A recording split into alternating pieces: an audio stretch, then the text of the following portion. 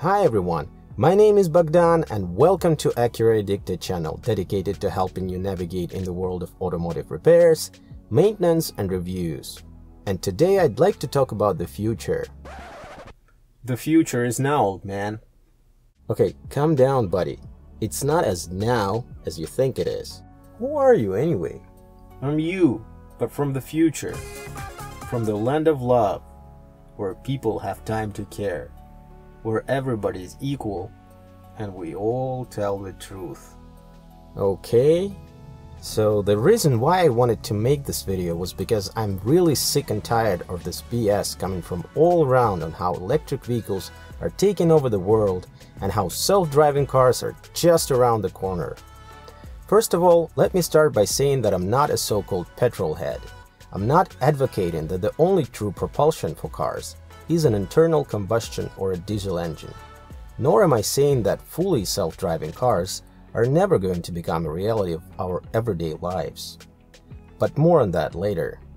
Now, contrary to the popular belief, electric vehicles are well far off in the future as far as mass adoption is concerned. And there are two main reasons for that. The most important one is the cost. An electric vehicle costs significantly more than its rival of the same class, equipment, and mile range with an internal combustion engine. Let's take a budget EV example, Nissan Leaf. It's the best-selling electrical vehicle in the world as of filming this video. The price tag starts at a whopping $30,000 and goes all the way up to $36,000. The second reason is the driving range. In the base model, you only get 150 miles or 240 kilometers range and a basic set of equipment. Now don't get me wrong, 150 miles are totally enough for most of daily driving for an average person living in an urban area. That should be enough for going to and back from work, doing some groceries, and some extra driving if needed during an average day. However, you can forget about going somewhere more or less distant out of town without a hassle of plotting a map where you can get your vehicle charged quickly. And I think you can pretty much abandon the idea of going camping somewhere with no electricity access of any kind, or a cross-country journey without a headache of searching for a station after station to keep charging your car. Now let's see how much would an internal combustion engine vehicle of a similar class cost. We don't need to go too far. Meet Nissan Versa, a comparable sized car that starts at half the price of the Leaf and costs $18,000 for the top trim.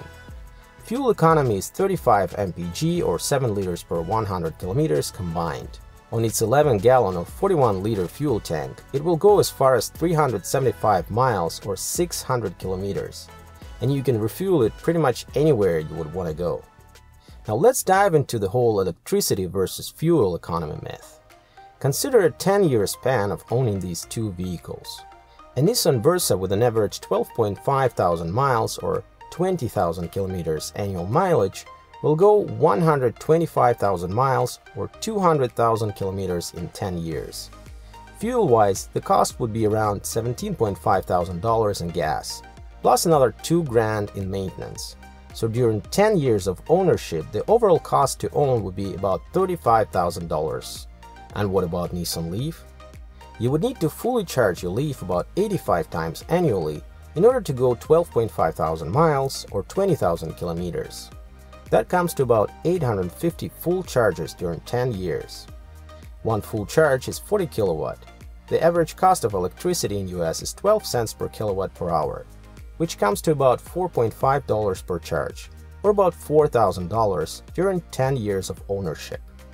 Let's assign not more than $1,000 for maintenance during these 10 years.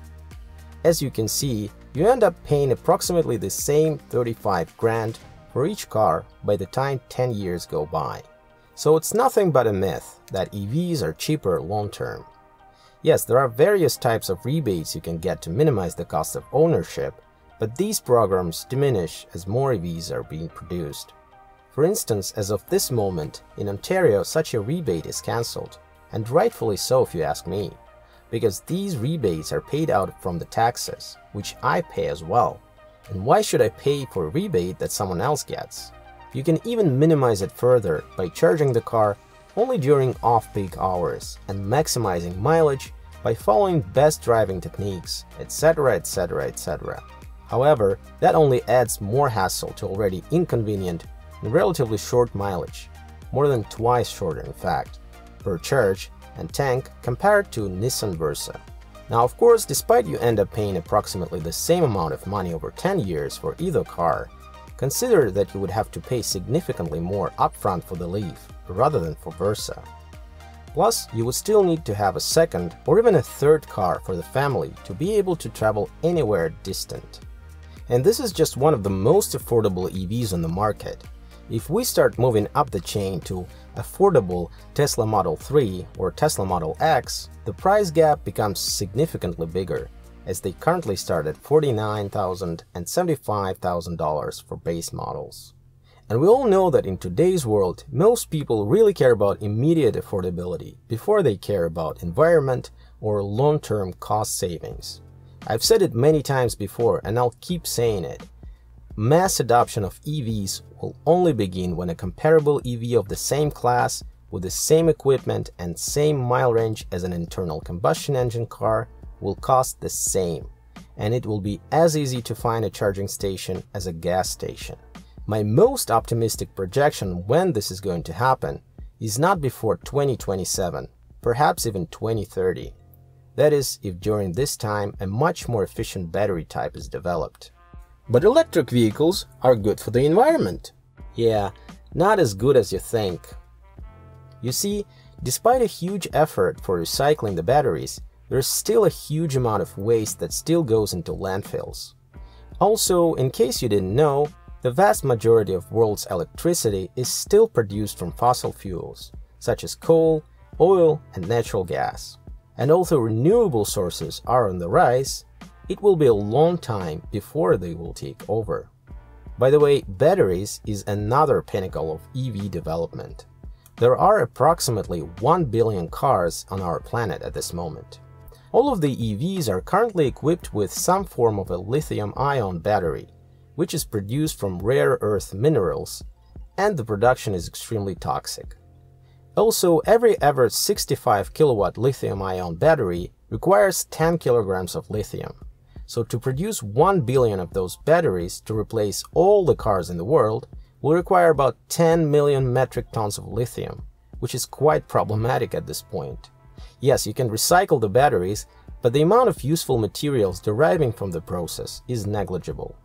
Of course, the change is not going to happen overnight, and I hope you understand that this is quite a process and it's not going to happen in the next 5 years as predicted by some experts. Meanwhile, there is a solution already out there, and it's been out there for quite a while now. Plug-in hybrids. It's a great compromise between ICE and EV. One of the most recognizable ones is the Chevrolet Volt. It costs $34,000 and has both an internal combustion engine, although they call it a generator, and a battery that allows it to travel about 50 miles or 80 kilometers on electricity alone. And it doesn't need charging at all to drive if you don't have an option to charge it, because it can drive purely on gas. It has most of bells and whistles any contemporary car has. It has a remote start and a remote monitoring and control over the app in the smartphone. What this brilliant concept allows to do is to take advantage of an EV for daily driving, such as driving to and back from work, etc., and at the same time to go on a long journey without any range anxiety and fear to be stuck in the middle of nowhere without fuel.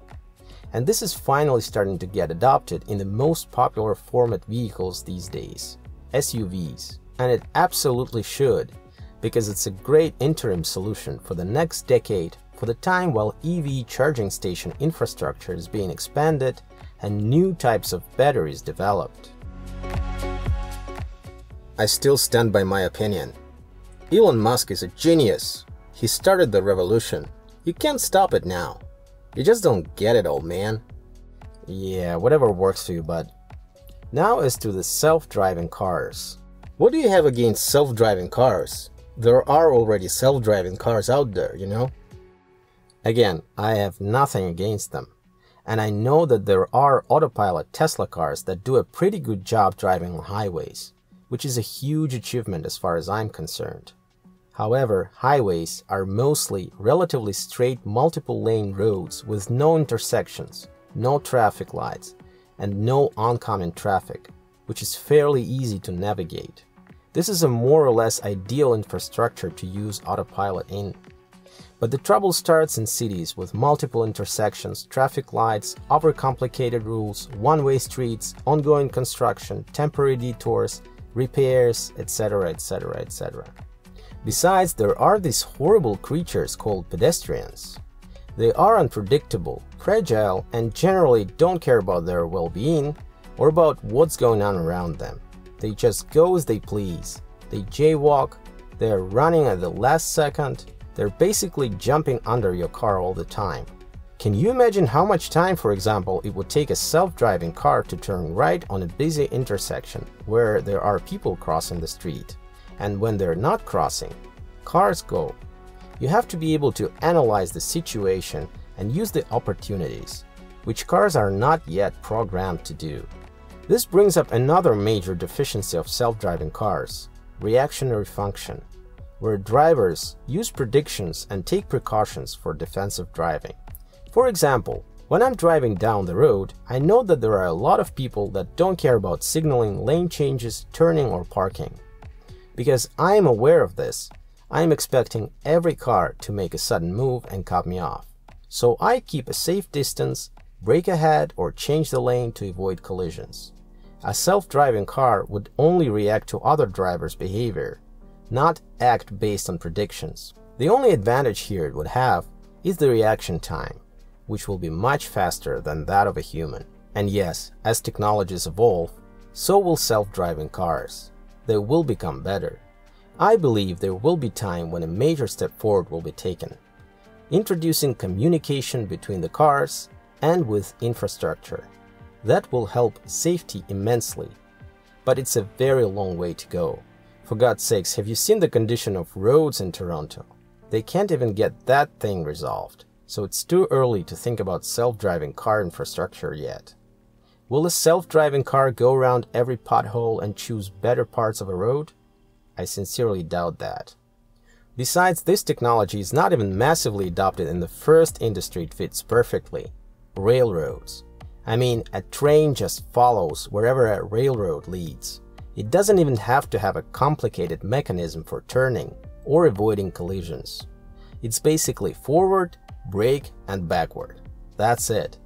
And railroads are already mostly equipped with automated signaling and warning systems to avoid collisions with other trains. But they can't even figure out a mass adoption of self-driving trains. You get the idea. Also, there is this issue of liability. Who's going to be liable for damage or death? If I'm not driving my car, I will definitely not assume responsibility for killing someone or damaging someone's property in case of a collision.